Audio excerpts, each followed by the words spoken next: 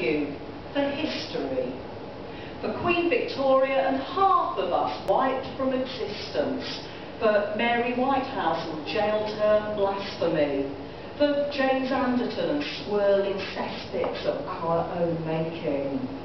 Thank you, politicians, especially Margaret Thatcher and Section 28, but all those who shied away from its repeal.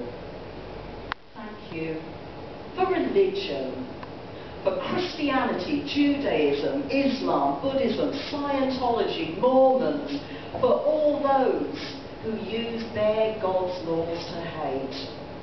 Thank you for Praise God for AIDS banners, for gay plague, for thank you for communism, for we are bourgeois, revisionist, deviant scum.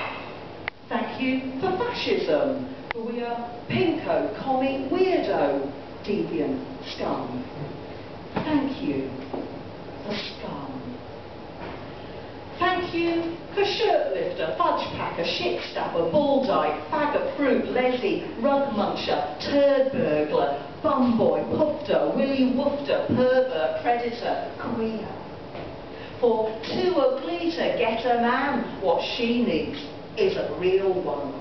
Unnatural, diesel, man-hater, pedo. Thank you for giving us two choices, Count Queen or butch leather. Thank you for psychology. For she must have been abused. He's too close to his mother. It's the parents' fault.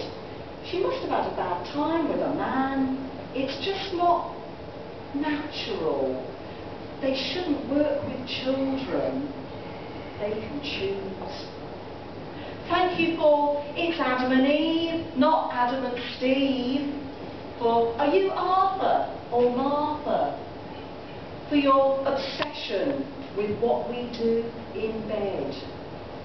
For your top shelf, hot girl-on-girl action porn. Thank you for telling us it would all just be so much easier if we kept things quiet and stayed in the closet and didn't scare the horses. Thank you for burning us at the stake, for declaring us illegal and breaking us with hard labour. Thank you for the pink triangle, for Maidanet, for Belsen. Thank you for beheading us in Saudi, hanging us in Iran, forcing us into marriages that we don't want in Islamabad and Burnley, for bombing our pubs, for knifing us on Clapham Common, for grinding us into the tarmac of the world's school playgrounds.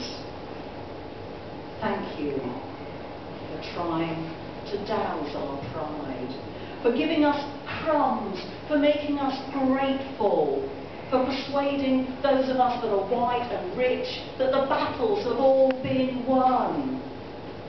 Thank you for never going away. Thank you for making us strong. Thank you for our history. We are writing our own future. Thank you.